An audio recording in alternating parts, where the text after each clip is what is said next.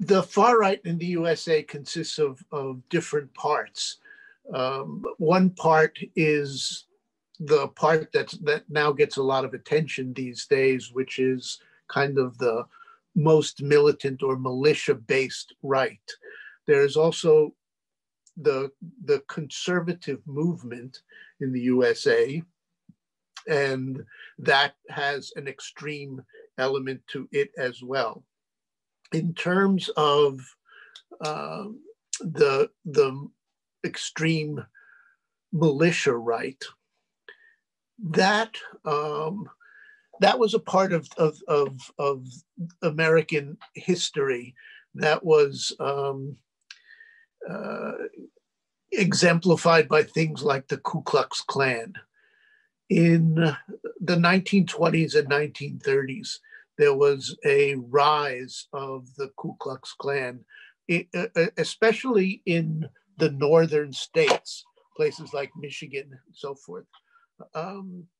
And they stayed active into the 1930s, and they were important at the level of national politics.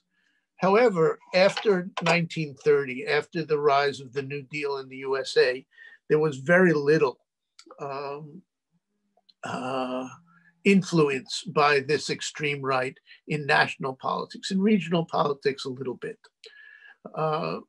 But between the 1930s and 2015, they were what we call the fringe of American politics, and not involved in national questions. That changed with Donald Trump's campaign for the presidency. And it changed because at the level of presidential politics, essentially someone was speaking their language, which was the kind of anti-immigrant scapegoating language that Trump used in his campaign and has continued to use in his presidency. Beyond the militia right, there is a long-standing conservative right in America. This conservatism arose in reaction to the New Deal, the 1930s program of Franklin Delano Roosevelt, which came out of the Great Depression in the USA, starting in 1933. And the New Deal created things like Social Security and the legalization of unions in the USA.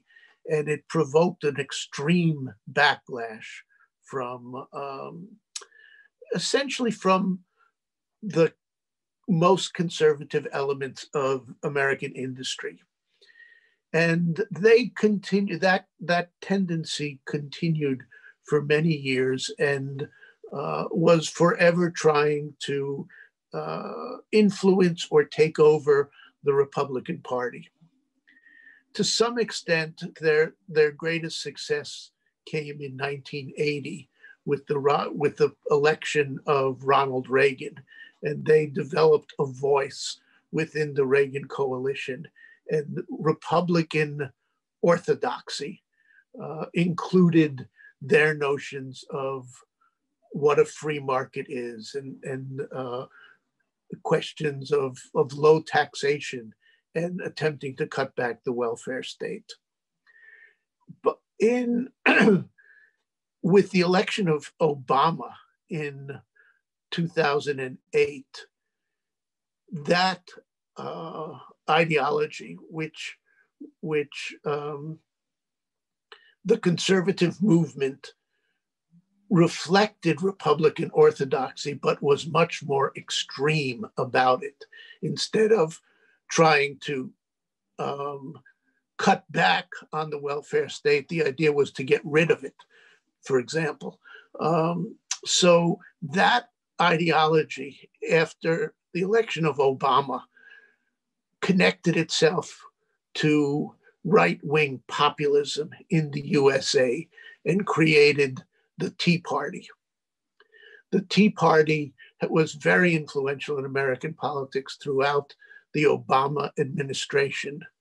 And during the latter part of the Obama administration, the Tea Party populists began moving from the ideology of right-wing free market extremism toward anti-immigrant America first nationalism, which meant that they moved from Republican Party regulars and orthodoxy toward the novelty of Trumpian ideology.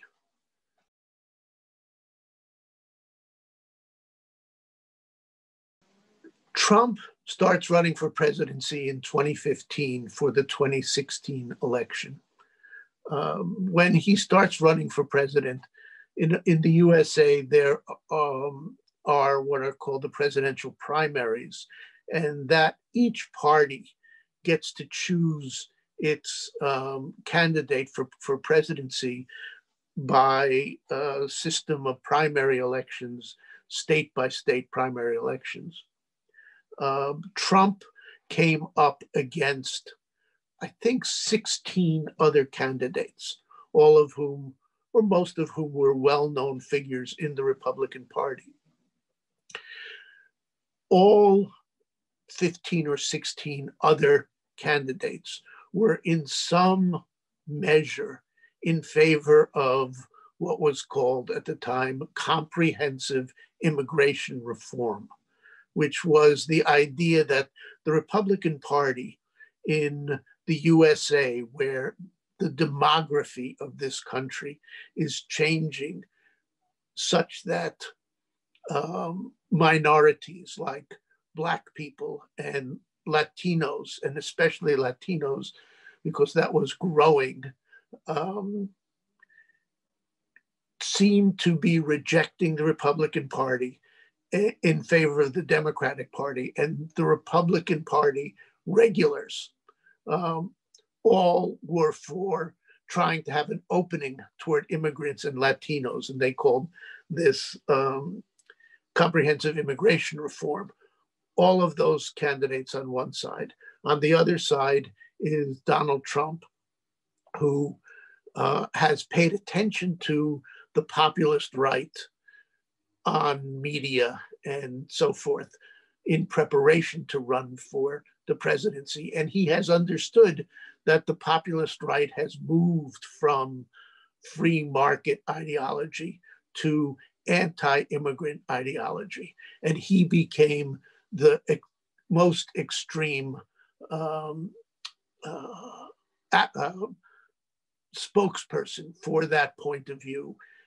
It's expressed in one, his argumentation that immigrants were bringing crime and rape and chaos and disorder, and were responsible for the disorder in the USA. That's on the one hand. And on the other hand, he proposed to build a wall on the southern border to Mexico. All of this galvanized the Republican populist base, which is the largest voting base of the Republican Party.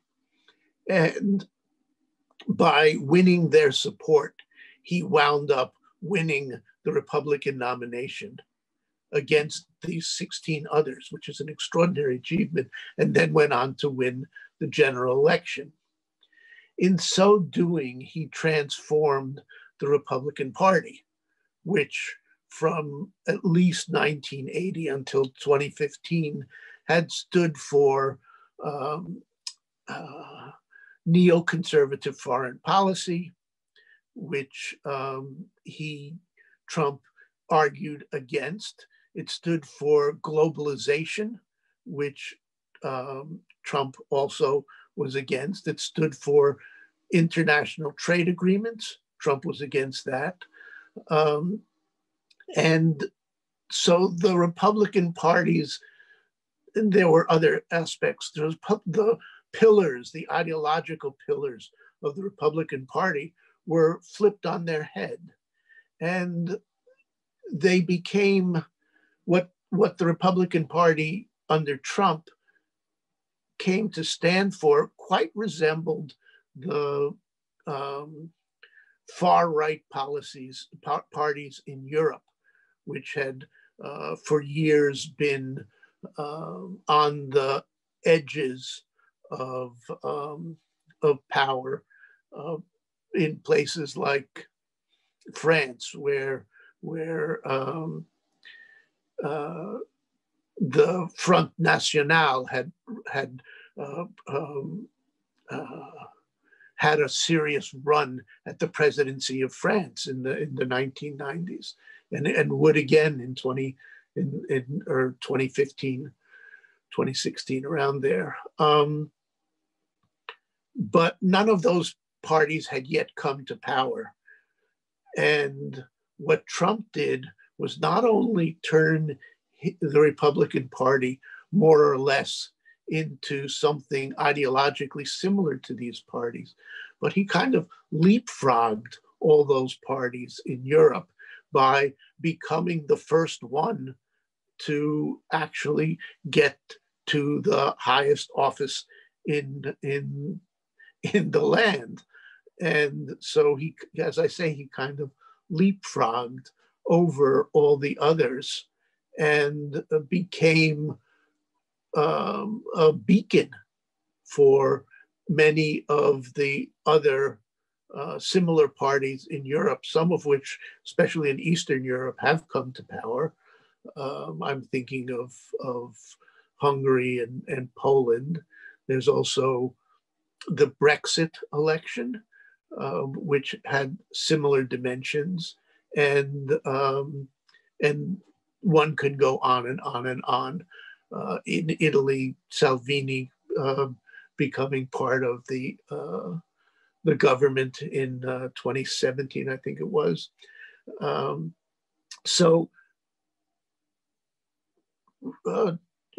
In short, Trump transformed the party, the Republican Party, into something very different than it had been before. And the question right now in the USA is, if Trump does not win the election in November, what direction does the Republican Party take post Donald Trump? Identity politics has been a phrase in the USA for many years, a couple of decades. And generally what it used to mean, or what it still means to some extent, was the political project of minority groups and women, groups like Latinos, Blacks, gays, who were fighting to develop political representation and political power. I would use the analogy of American power as a table in which people have seats. And so identity politics, Blacks, Latinos, gays, women, etc., identity politics was about trying to get a seat at the table. In contrast, what we have seen first with the Tea Party in the USA, and then more so with the Trump movement, was a counter version of identity politics in the USA.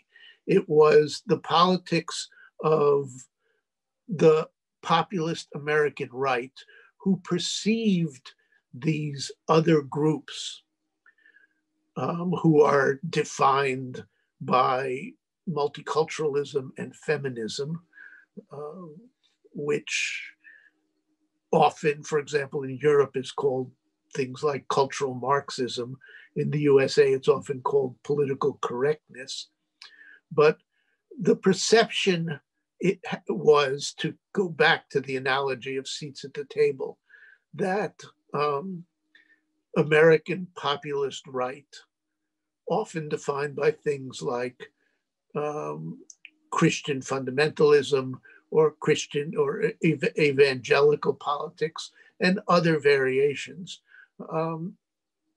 perceived themselves as being displaced from the table. So the classic identity movements in the USA were about being deprived of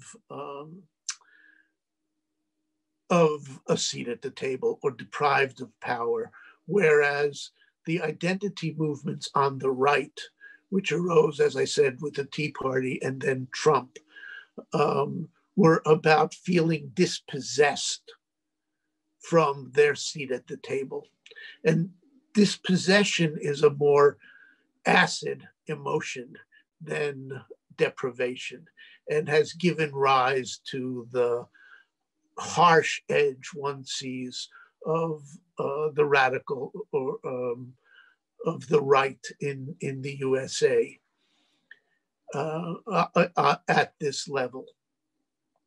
Under Trump,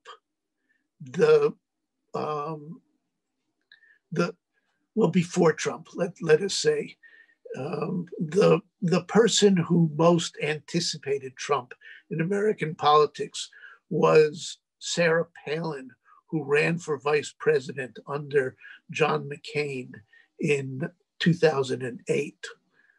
And she was very much a populist figure in the same way Trump was, who would inspire rallies and so forth. And she gave a title to